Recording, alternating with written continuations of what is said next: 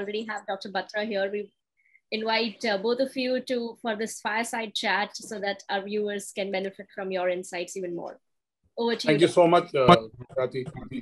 It was really a pleasure to hear Deepak talk about the 5 key rules, if I may use, or the 5 pointers towards digitally transforming any business. And as he rightly said, it starts from the top. It can be top down, it can be bottoms up.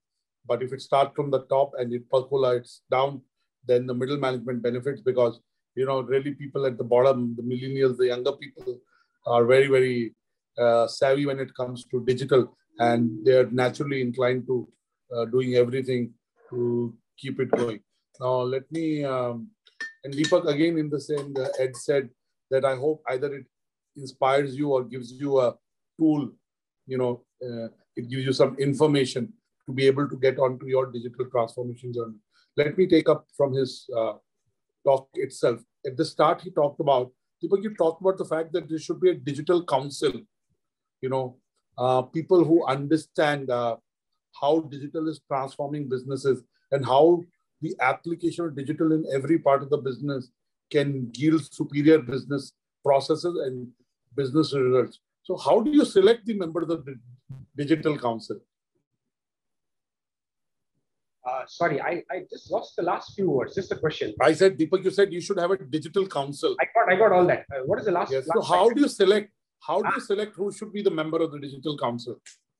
Yeah. So firstly, I think Annurag, these people will not know enough about digital to actually digitize the company. They'll have to be trained. They'll have to be taught. They'll have to go on learning tours. They'll have to do some use cases. They'll do some tests and pilots, right?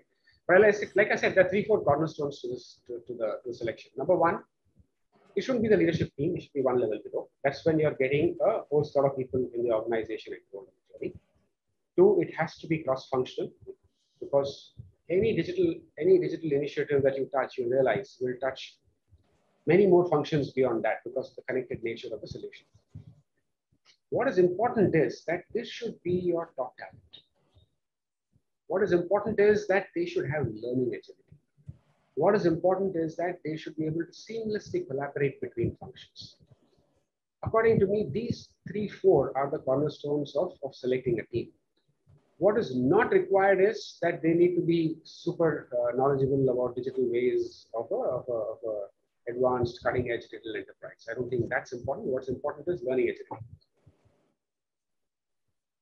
Fantastic. So you're saying people who understand businesses and who have a curious mind, who are open to adopt digital techniques and practices so that they can be implemented. So it can be possibly a mix of, senior management and some people who really may be digital evangelists in the company or may have come from an ecosystem where digital's usage or penetration was higher. So now let me go on to some of the other points that you make in your address. Yours is a traditional FMCG enterprise, right? And I know in your last conversation, you talked about the fact this was about 12 months back and we are 16 months into pandemic. You talked about how e-commerce in the chocolate segment, especially in your company, was not a big number. And you went on to the journey, and it's a number that is steadily growing. Without getting into the specific numbers, clearly e-commerce became part of your own journey.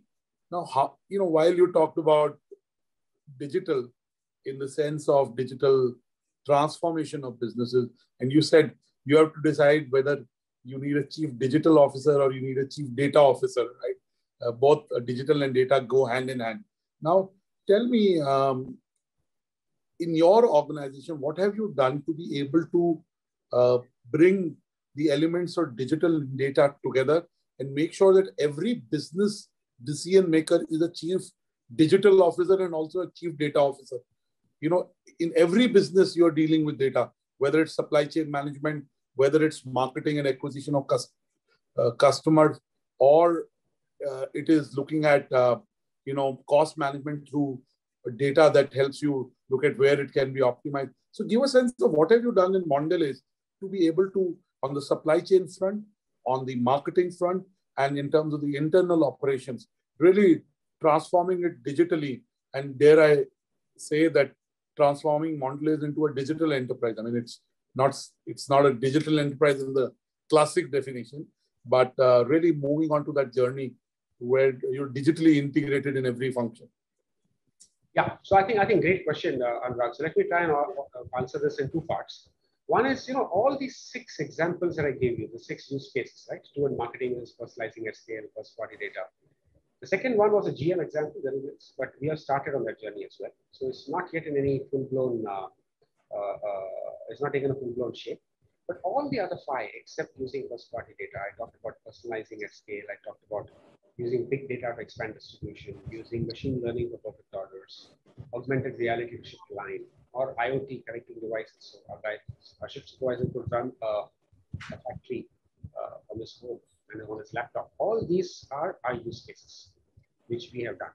I'll talk about, that's the first part of the answer. The second part of the answer is, what then are the key elements which have worked for us in digitizing the enterprise? I think that's what you were getting at. So if I look at it, first, digital has to be baked into the business strategy. It can't be sitting in the periphery. It has to be seen as a driver of competitive advantage. And therefore, successful enterprises have a clear articulation of how digital will transform their businesses. And not just in terms of projects and technologies, but also in terms of capabilities and ways of working. Now, for example, we are focusing on all these 3 towers: sales, marketing, and supply chain. And they have all been baked into our pipeline. Everything has tests and learns, everything has milestones, everything has costs, everything has got ROI. ROI will not be perfect, but it is in the ballpark. In some cases, we get huge force multipliers. In some cases, we don't. But I think leaving with the first thought saying it has to be a part of your strategy. It can't be on the periphery. Second is, leaders need to walk the talk. And this is very difficult because at least in a conventional company, while our leadership team, our average age is less than 45, but still, not everybody is a millennial, right? Now, at least I didn't grow up the way the centennials and millennials have. So this is not a native skill. It's not my native suit. So this is certain things which are acquired skills. So I appreciate that I'm not going to be the most adroit at this. But the fact is, I cannot stay away from this. Now, the business leaders need to have a bare minimum, or let's say a business level appreciation of digital technologies. We don't need to be in awe of it. Neither we need to treat this as a pariah, as a technical thing. I think leaders need to walk the talk. They are constantly learning and balancing outside in, inside out ideas, sponsoring initiatives, which bring in small wins. And I think that's very important. Starting with small wins so that we get the encouragement and energy as leaders to say, yeah, it is working. And how do I sort of, expand the team? And we have done this very well. So this suggested order that I talked to you about, right? Giving the perfect order. It's something that we started. Version 1.0 was, let's just use historical data. What has he sold and what has he bought? And how could you inform your order better?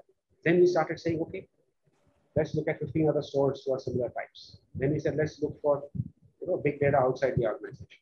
So leaders walking the talk is important.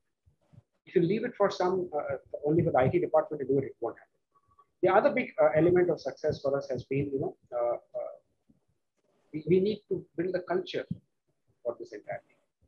So, and we need to build the skills. So I talked about capabilities, right? I talked about no code, no code. This is what you can write something without knowing how to code it in a software language. The second one I talked about, we just certified around 20 people for OMC. This is online marketers, people who are then trained on digital marketing. So it's a lot of things coming together. It'll be difficult for me to now go by every function and work, but if you get the theme, I think it has to be part of strategy. Leaders need to lead it. We need to build the capabilities. We need to build the culture. Fantastic. One of the things that I learned when I started my career, I was a software engineer before I went to what we used to call a killer app. I used to work on RDBMSs. There was before Oracle, there was a RDBMS called Ingress. And they would say killer app, which means do something which is like a small proof of concept, get it going in the organization, and then scale it up across the organization. So, like you said, start with something that could be very basic and small, but then use it to kind of implement, showcase the success of that to be able to get it assimilated in the organization. Now, let me tell you, when you benchmark yourselves, when I say yourselves, I mean really I talk of the organization Mondelez India. what are some of the organizations that are not in your sector, but you look up to them and you look at what they do and in some way benefit and learn from it and implement that in Mondelez India? A lot of sectors, Anurag. So even before that, let me tell you, that makes it two of us. I started my career, I'm also an electronics engineer. I also started my career doing some source code. Right? So in those days, you wouldn't even know there's a chip called 8486 of Motorola. Yes. So we used to do some application and some system level software, system level code writing in those. So makes it two of us. But the question that you asked is great. So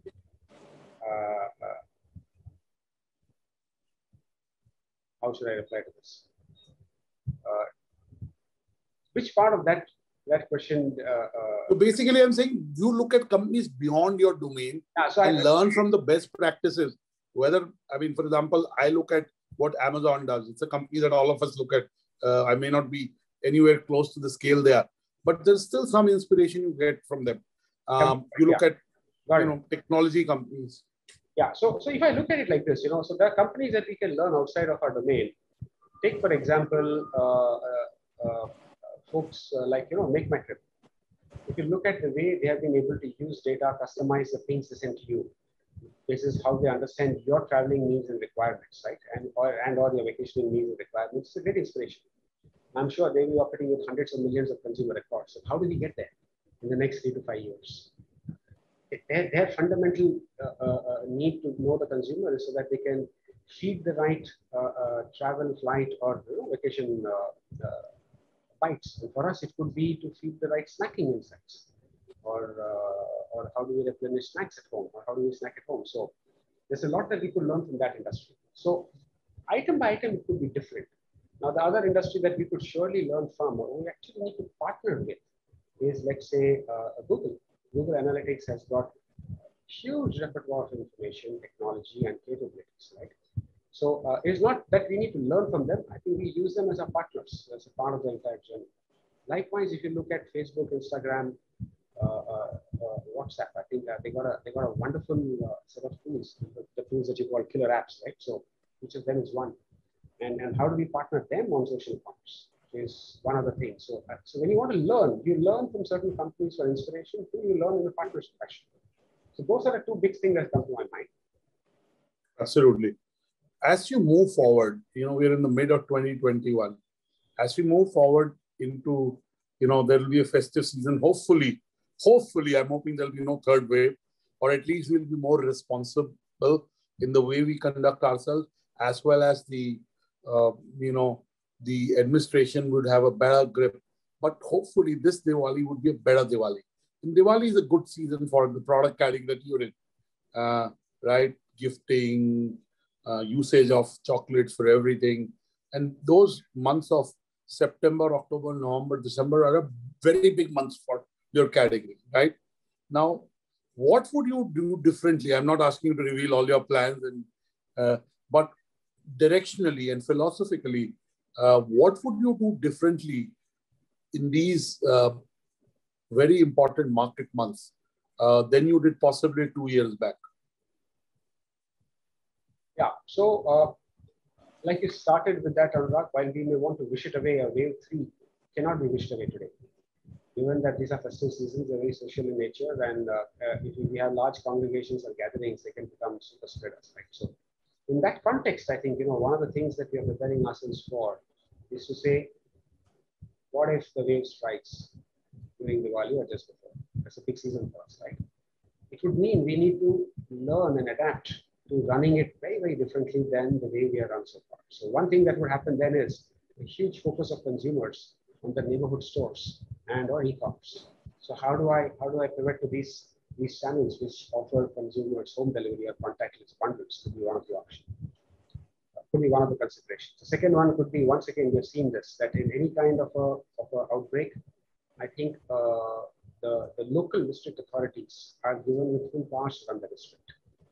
And hence, we start approaching business in India as not as a country, but as 700 districts. So in which district do we have what level of positivity? So do I put my teams out of the market, or if the positivity is too high, do I pull them back and we give them what we improvised on was a telecalling app or a telesales app. So preparing ourselves for virtual selling. is another thing. Preparing ourselves for running our operations district by district. I can't say this is my strategy for the country, which means I need to skill the people who are owning the districts on interacting with government officials, etc. Right? So that's the way this runs. So the big learning has been that if there is anything that is here to stay, it is disruptions. So how do you still manage disruptions in this? How do you still manage running your business during disruptions would be the biggest one. Fantastic. I'll ask you my last question and let you go. I'm sure all of us think about the future while we try to be in the moment, be mindful of what we are doing, give it our best today. And, I know the planning cycles in COVID have become a little short term. And in every organization, there are people who are plowing for now and there are people who are plowing for future. Now, as a leader who leads such a big and venerable brand and such a large business, what are the mega trends you see happening over the next 12 to 18 months whose green shoots you may have seen now? You talked about in your last answer, looking at districts, looking at home delivery, still while dealing with each other districts or cities or states in a unique way because the scenarios may be different. But what are some of the trends that the viewers on this broadcast, people today who are on this in the audience, can learn from? What are the mega trends that you can spot now, which will become even bigger in the next 6 months, 12 months, 18 months? Yeah, so there are 3-4 themes which have got sort of, accentuated or accelerated because of Wave 2. So the first one is nesting at home. There are a lot of people who are spending significantly more time nesting at home. This could mean very different things to different companies or different portfolios. So if you have an out-of-home consumption portfolio, it's a disaster. But if you have an in-home portfolio, it's a brilliant one. So how do you balance your portfolio? Could be one big thing. The second bit is insecurity in terms of both, or let's say financial insecurity is becoming a bigger and a bigger concern because there's a whole lot of sectors which have got hit once and just coming back and have got hit again. And hence jobs and hence financial insecurity is becoming big. And that has a huge bearing on your portfolio. So we don't sell very expensive products, but we still do sell products ranging from 5 rupees to 500 rupees. And hence we do see consumers gravitating towards smaller packs and low unit prices, we call it.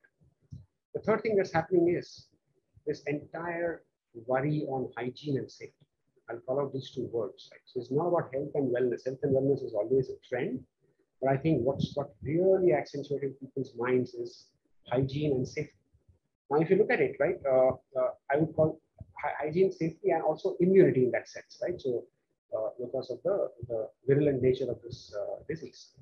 So we did a smart thing in Bonvita. We pivoted our comms to immunity comms because it had a great immunity button. It has almost all the vitamins, iron, zinc, all that you need for immunity. And that's really resonated well with the consumers. So we're seeing some very good traction for the brand. The other big thing that's happened with consumers is they are gravitating to brands with a purpose. And that's where, Cadbury Dairy Milk, for example, standing for generosity and small acts of thank you and generous acts to humanity per se has been hugely helpful for us. This trend is not going away. So it's going to be around for some more time. Now, these are the consumer trends. We could talk about many more such consumer trends. The other trends are the digital trends, which we just talked about today. So that's got accelerated dramatically. The other big thing that's got accelerated is this in the businesses, what kind of teams and what kind of culture and what kind of behaviors and what kind of attitudes your team need to have, right, and mindsets. So those are the ones that have got really accentuated, but a lot more to come. But we're still living the pandemic. It's not behind us. Absolutely. Deepak Iyer says we are living the pandemic. It's not behind us. We have to work on all scenarios. We have to work on digital transformation. I hope his 6 case studies or examples that he brought about help you learn how to transform your organization and your function digitally. The fact that he talked about dealing with each district as a unique scenario. I hope we don't need that, but clearly in the past few months we have needed that, and who knows, the future would have given you a thinking matrix how to deal with it. And clearly he talked about how the chief data officer and the chief digital officer need to collaborate. Sometimes it can be the same person. And I would read it as, or hear it as, that everyone needs to be chief data officer, everyone needs to be chief digital officer. So thank you, Mr. Iyer, for joining the Tech Month 2021, giving us your inputs, telling us how you've done it at Mondelez India, and especially the e-commerce business, which was a very small business, maybe 20 months back, is now a sizable part of your business. So clearly, a lot of FMCG companies are looking at e-commerce in a big way, and especially in the gifting season, e-commerce will become even bigger. So my 3 takeaways are: one is form a digital council of people who are capable of implementing that in their businesses, in their sub-businesses, in their department. And they are not necessarily people who are digital in their function, but people who are open to learning and who are open to being better. Second is really start with something small, make sure it gets implemented, and then scale it up. And third is clearly do scenario planning. We are still living the pandemic. We're not out of it. So sometimes today being better than yesterday lulls us to believing that it would be exactly like that tomorrow, but not sure. So thank you so much, Mr. Iyer, for talking to us. We wish you luck, and I'm sure you'll continue to do well on your journey of digital transformation. God bless you. Thank you. Back to you, Kathy. Thank you, Anurag. Bye-bye. Thank you so much, Dr. Batra. And thank you, Mr. Iyer, for sharing those insights with all our viewers. Thank you so much for your time. Thank you.